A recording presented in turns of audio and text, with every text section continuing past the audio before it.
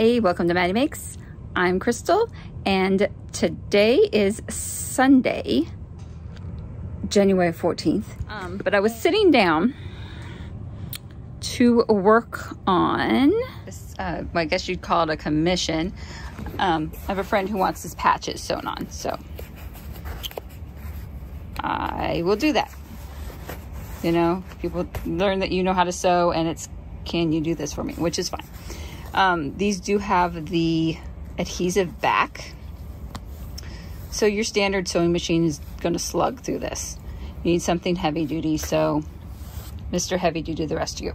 So I was sitting down, setting up the film equipment. Yep, there's a stand to film that when I got a notification on my phone, and I got super excited. And this was at my front door.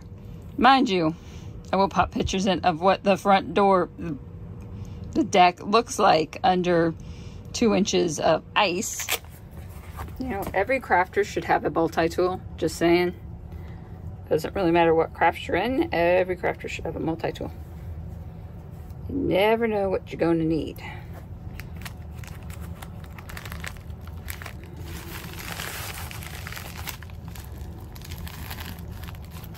Making sure I'm just cutting through the plastic and not through the pattern.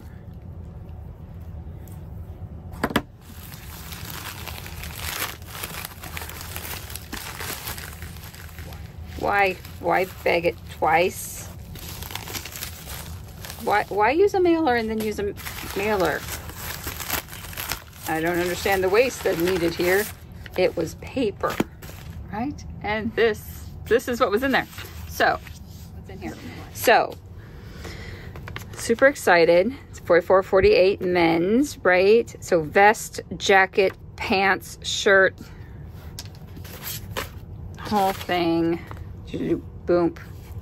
So jacket, totally cool. Can redesign that down to fit me, which will be nice. So you can do the, shows 2 different versions of the shirt, this nice vest, and pants. So hopefully I can do part of this. Oh, and the hat. And there's a hat. He has a hat. We don't have to worry about that. But work on that. Nothing seems overly fitted other than the vest, because the pants really are just fitted around the waist. The rest really doesn't matter too much. And the shirt is just baggy. I hope those are real pockets. If they're not real pockets, here, do you see the pockets? It's on both views. If they're not real pockets, I'm going to make them real pockets, because everyone needs pockets in their wardrobe. You got to be able to put your cell phone in there and hide it. Right? So, super excited about that. Love to really just rip into it and get going on that right now. But let's finish this other jacket real quick, and then I'll come up with a game plan. Oh yeah, the 2 shirts. One with the ruffly sleeves and one with non-ruffly sleeves. That's cute. I do like me some ruffles. So, and I think that'll look good just in a muslin. Nice little off-white. But that being said, let's go finish the jacket.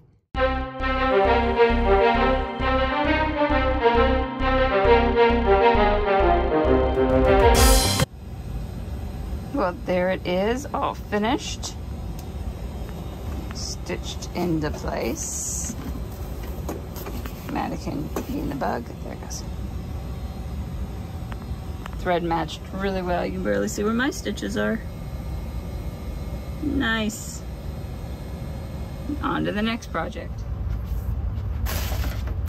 I decided to start with the pants. And those are the pieces I'm cutting out first. Now he wants them longer, so I am going to take a tracing of them. I don't like messing with the original pattern.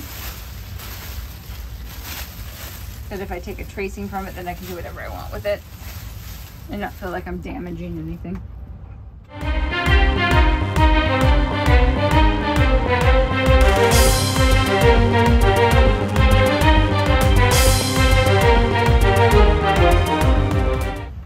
Let me show you what I found. It's an embroidered cotton. Oh, it'd be stunning, right? Is it too much? There's some white punk on it.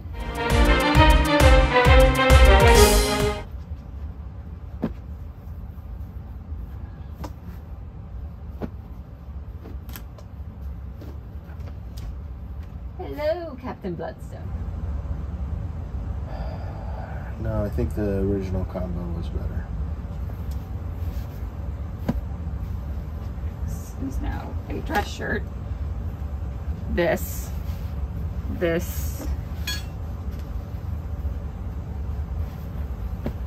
And then your gray. Yeah, I think that's the best. Love that. Freaking love that fabric. I think that's a good outfit. It doesn't scream Bloodstone to me, but it... That's because you had the blue elements. Yep. Too many blue elements. You want to go watch? Okay.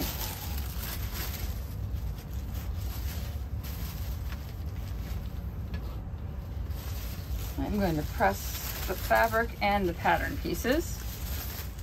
Near enough, and we're just going for the largest size, so that makes it easy. Don't have to do any weird manipulation of pattern piece.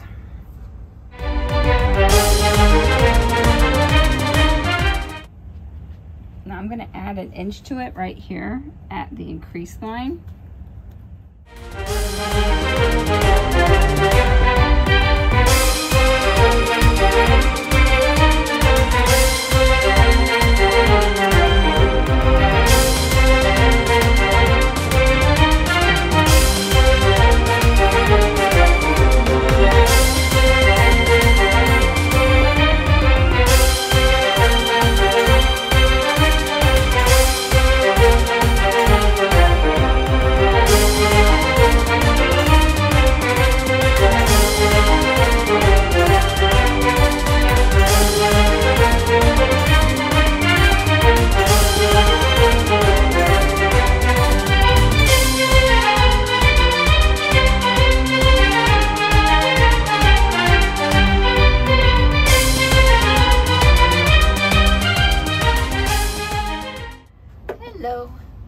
As you can see, I have all the pieces cut out for the pirate pants, and I even put the stabilizer on the waistband and ankle bands.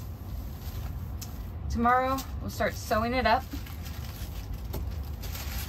starting with the front pant piece and working our way to the back. Yeah, I'm just gonna follow the instructions. It's gonna be how it is. Anyway, it is almost midnight and I am heading to bed. So good night, y'all, and I'll see you in the morning.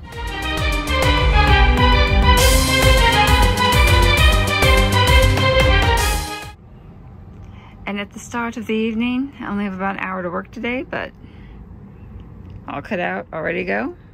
Let's see how much I can get done in the next hour.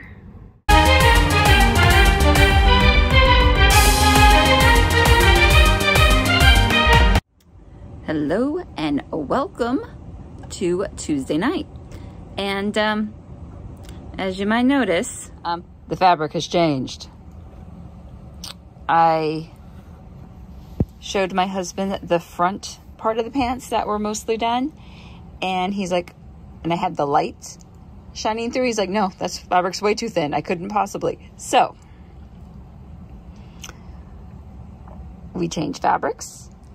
And I used the bright green that we started with as a kind of a mock-up towards him, and realized that we were many inches shy from making this work. And even though size-wise it should have been right, measurement-wise it was not. So I went back to the drawing board, and now I'm cutting things out again. And I will show you where I am after I get the next back panel drafted out to fit. Thank you much. So it's around dinner time and I am getting hungry. And I just learned don't sew when you're hungry. Beautiful top of pants.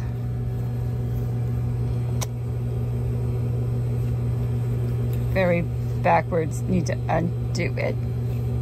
Yeah, no, I did it on both sides too. So, you know, this is fun.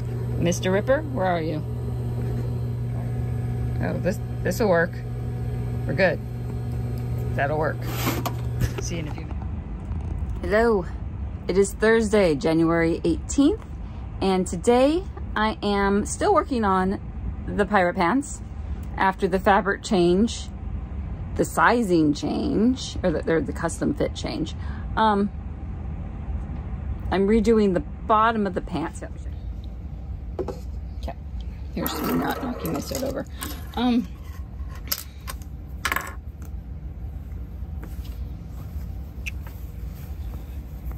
I made this casing way too big, so I'm gonna rip it apart because these two, when all folded correct, need to meet up, and they very clearly do not. So I'll be ripping that out, and this is how I'm gonna do it. I sewed the elastic in, but these are way huge, so it's okay if I take some of this out.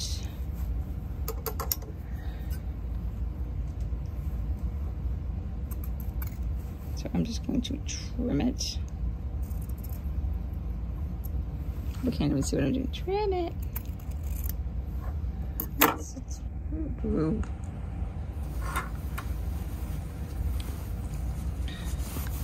Now the elastic's free. Very easy to trim this side.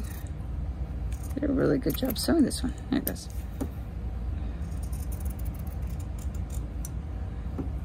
So much better. Save that for something else. Okay. Now hoping that that I can use my quick seam ripper. Things that are comfortable for your hand. Speed seam ripping. Wait a minute. So I ironed them all out. That's the back panel. Oh gosh, I have to do the back panel too. This is the back panel of the pants. So right on your back waistline, I am going to make a double casing for 1/4 inch elastic. That's what this pattern calls for. So not really authentic as far as Victorian era or anything is concerned, because elastic. Anyway, want black stitching to show, so black is my bobbin, and I'm going to make 2 little casings. Just going to make sure I have enough room. I have enough room. So I'm going to go top and bottom, center. No, bottom, top, and center, because I think that'll sew better. How about the yellow light? That is what's in the machine currently.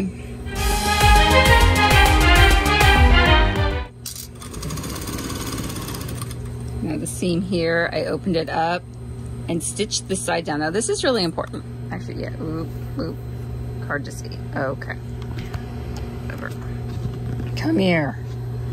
This is important. If you stitch, stop wobbling. If you stitch the sides of your seam allowance down, when you put your elastic in, you won't get caught underneath the fold because they're all stitched down. So I just did a box, stitch everything down.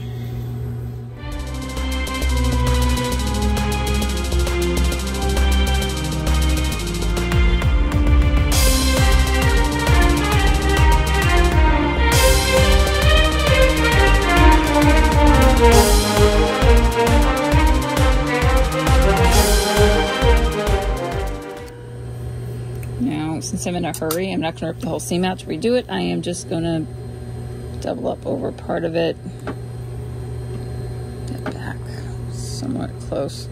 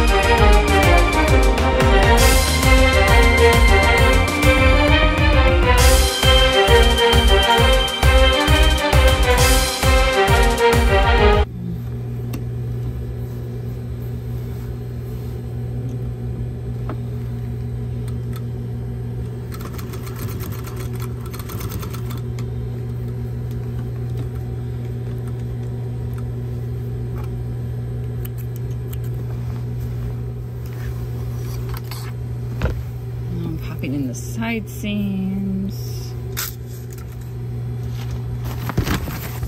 Whoops, how are we doing this?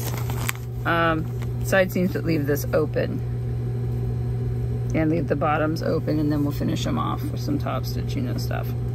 And I'm not putting the dumb buttons on. You see the put buttons on. Why are we putting buttons on? There's nothing, if there's nothing to button, I don't put buttons on. If I wanted to leave this open so you could button it, that'd be a different story. Okay. Okay, I have the side seam together. I'm going to sew from the seam to the other seam. So these two, make sure those match. And so I don't sew over any of that yet.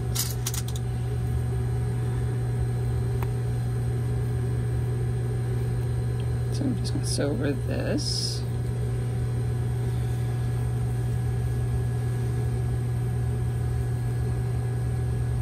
Just making sure when I do this match up. Do the tug test there. Keep this there. There. Boom.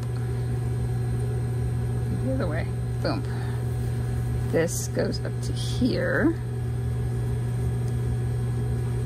So now that is here. So those are lined up. Tug test.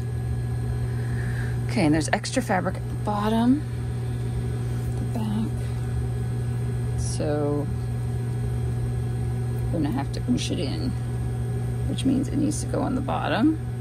Then we hold the top a little tight, and I'm just pinning it together.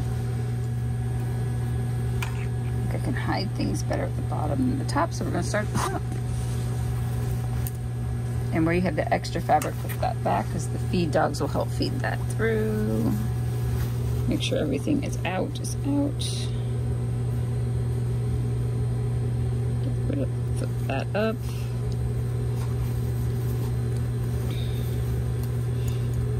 And start underneath.